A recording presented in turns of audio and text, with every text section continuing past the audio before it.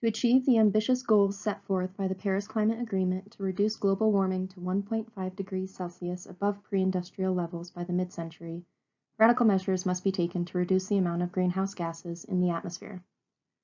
Utilizing soils as a method for sequestering atmospheric carbon dioxide has been proposed as one such method.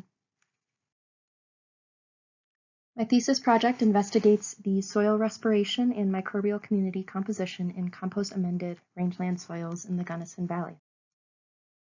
Soil carbon sequestration is the process of removing carbon dioxide from the atmosphere and storing it in the soil as soil organic carbon.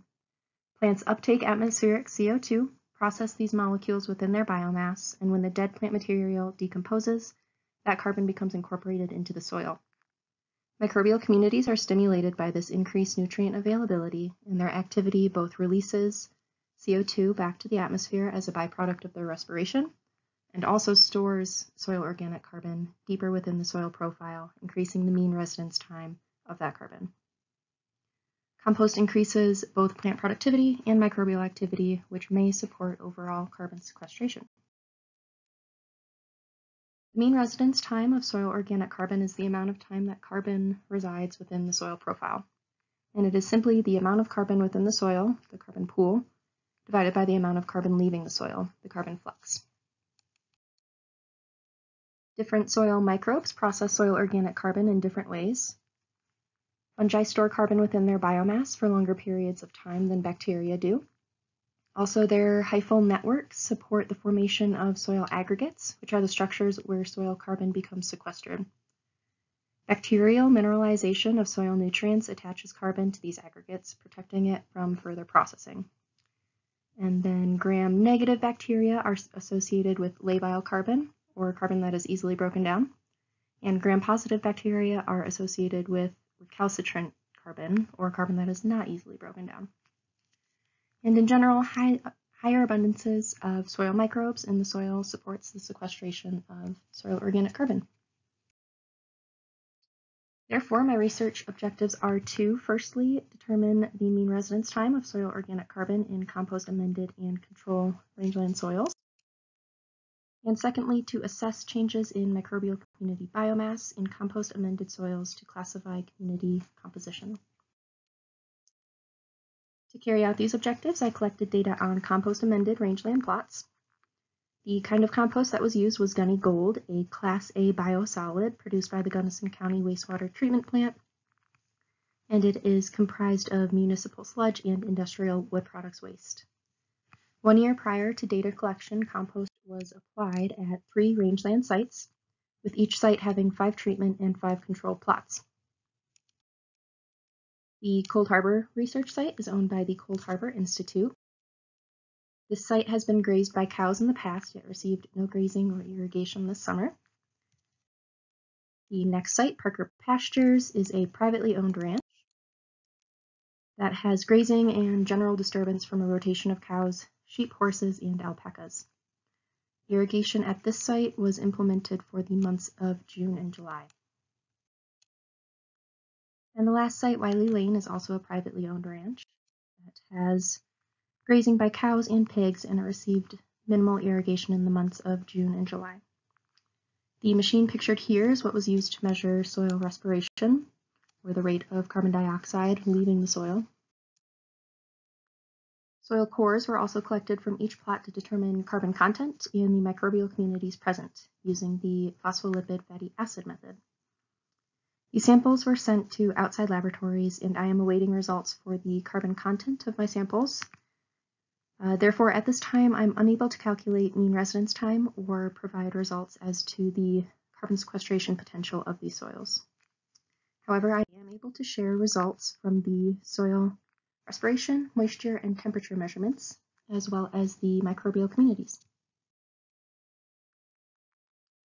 A significant difference was found across the 3 sites for both respiration and moisture. When sites were analyzed individually, however, Cold Harbor was the only one to have significantly different respiration and moisture values between the control and the treatment soils. And contrary to my expectations, the control soils exhibited higher values for both respiration and moisture than the treatment soils. I believe this is due to the high degree of influence that soil moisture has on microbial activity and respiration. To examine that relationship further, all sites and treatments were pooled, and soil respiration was found to increase with increasing soil moisture, which is to be expected as soil moisture stimulates microbial activity and the release of CO2 via their respiration. High soil temperatures should also have this effect, yet it does not in this study. Rather, a negative correlation is observed where soil respiration decreases with increasing soil temperature. This finding is best explained by the relationship found between soil temperature and soil moisture, which was also negative, showing that soil moisture is limited at higher temperatures and is thus exerting a stronger influence on soil respiration. For the microbial community composition results, compost treatment showed no effect on the biomass of any of the microbial functional groups. Here we can look at the ratios of fungi to bacteria, gram-positive to gram-negative bacteria, and overall total biomass found at each site. Again, there was no difference found within the functional groups between composted and control soils. Yet there was a significant difference in the ratio of fungi to bacteria across the 3 sites, which again highlights the theory that environmental conditions such as soil moisture and temperature more strongly influence microbial community composition and respiration compared to the influence that nutrient availability is having.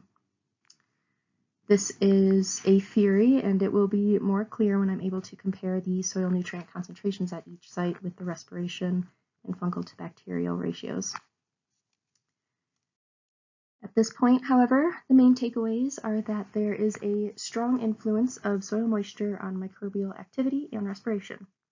Also, it's possible that the microbial community may need more time than 1 year post-compost application to show a significant shift in composition and abundance. And lastly, these sites exhibited a high degree of variation in their conditions throughout the growing season and in the results found for their prospective soil properties.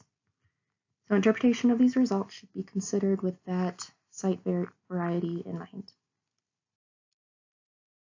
I would like to thank Alexa Cooper for building this project, Jenny Reithel at the Rocky Mountain Biological Laboratory for lending me their LICOR, Bill and Kelly Parker of Parker Pastures, and Matthew Ozip, the land manager at Wiley Lane, as well as my committee members, MJ Pickett, the executive director of Gold Harbor Institute, Dr. Jonathan Koop and Dr. Jenny DeMarco, and also Western Colorado University and its MS in Ecology research grant that funded these soil tests.